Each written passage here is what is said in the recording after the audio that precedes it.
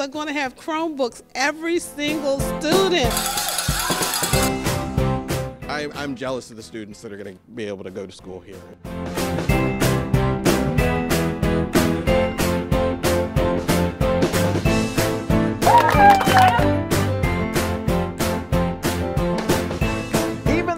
Is starting after Labor Day this year, there is still plenty of labor taking place, largely behind the scenes, before those first school bells ring.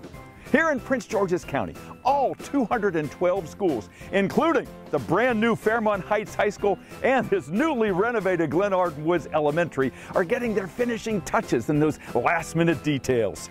New and returning teachers are already planning their lessons. And parents, yes, they're making their lists and checking them twice. Like the coming of the dawn, August is reliably the start of back-to-school mania. The hunt for new supplies, cool clothes, and superhero backpacks heats up as everyone tries to beat the bells of opening day. For some Prince George's students, that hunt couldn't be easier, as free goodie bags are on their way. Thanks to generous donors, backpacks stuffed with school supplies were loaded onto buses for student pickup at the big back-to-school fair at Baysox Stadium. Of all the shiny gifts awaiting the 130,000 students on September 6th, none will glisten more than Fairmont Heights' new high school. Rising on what was once the golf course of the Prince George's Country Club, the magnificent two-story building with its spacious gymnasium, unique black box theater, and media center decorated with lights that are also works of art, is poised to carry on the familial devotion felt for the 67-year-old school it is replacing.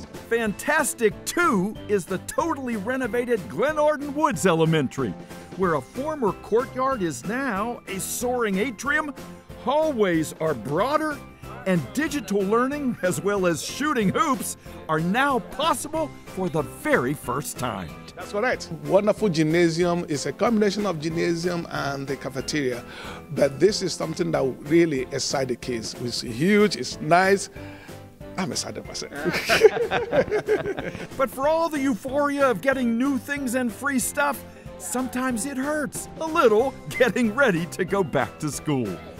Immunization clinics have been administering government-required vaccines throughout the summer to keep students and their peers safe from infection.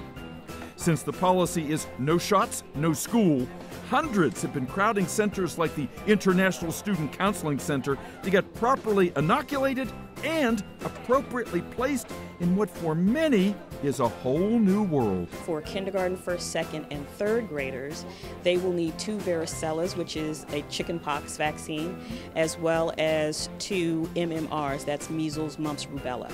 If they're entering for the first time and they're going to the 7th, 8th, 9th, or 10th grade, or even repeating 10th graders, they will need an MCV4, which is a meningitis vaccine, as well as a Tdap, which is a tetanus, diphtheria, and pertussis vaccine.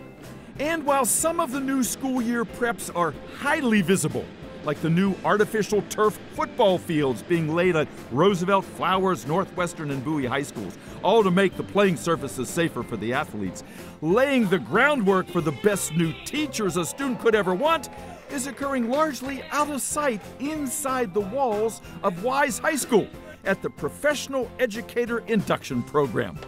Let's take a peek at the peeps at PEEP. This is the 4th year we've had this program, and we started out with about 100 people, then 150. Last year we came in at 200. This year we were at 250.